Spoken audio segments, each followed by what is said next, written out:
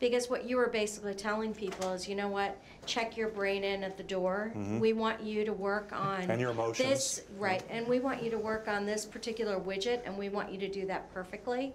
Because what we were basically saying is, don't think, don't care, just come in here and do this every single day. Yeah. But then, when you think about what's happened in the world, and we think about what humans are, and when we say, how do we define be human? How do you define that? I mean, some of what we've talked about here is about people being very unhappy in their work environment, not being satisfied, coming in, checking off the box, and going home and getting a paycheck. Right. To steal Dan Pink's phrase, being human has got to at least be that we're not better smelling cattle. Yeah, and I think that is the emerging social contract, and there's devils in this details of this one too, which is bring your whole self to work. We want all of you. We want you to care. Part of the contract is you bring your whole self to work. You care. You will have meaningful work.